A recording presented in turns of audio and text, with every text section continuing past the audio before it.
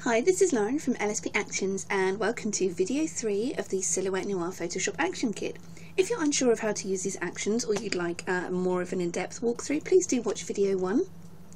These actions are best suited for images that were shot for Silhouette, which means they're backlit but underexposed.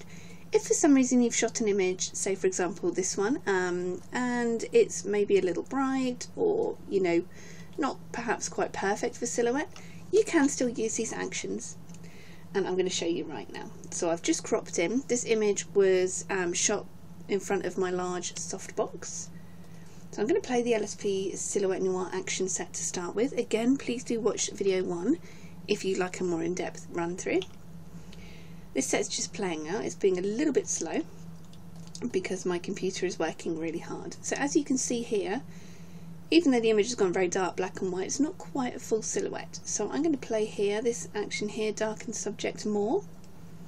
And this will allow me just to really darken the subject out now without affecting the background. I'm going to play white and whites just to get rid of this area here. And I'm going to click on this top layer here, pure white.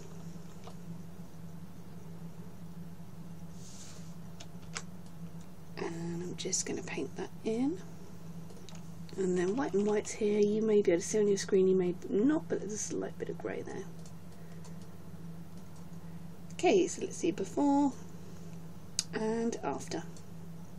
Again, please do watch video 1 for a more in-depth tutorial of how to use these actions.